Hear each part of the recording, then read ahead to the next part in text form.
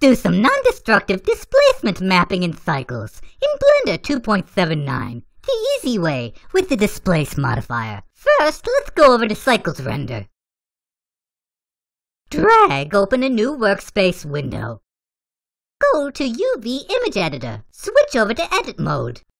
Press the U key so we can make a UV map. Select Smart UV Project and press OK. Switch back over to Object Mode. Go over to the Modifiers tab and choose the Multi-Resolution modifier. Go over to the viewport and press Z so we can better see what this modifier does. Choose Simple and then subdivide about 5 times. As you can see, it subdivided the mesh. Don't worry, this is fully reversible. Go back over to the viewport and press Z. Add a Displace modifier. Add a new texture. Change the texture coordinates to UV, and then select the UV map that we made earlier. Go to the Texture tab. Let's select Distorted Noise for this example. Go back to the Modifiers tab.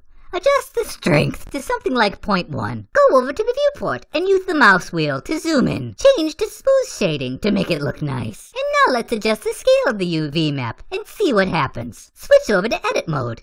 Hover over the UV Image Editor window. Press A, S, 5, and enter to scale the UV map to 5 times its original size. Switch over to Object Mode to see the result. The bumpies should now be 5 times smaller. Whee! And as you can see, this is fully reversible and non-destructive.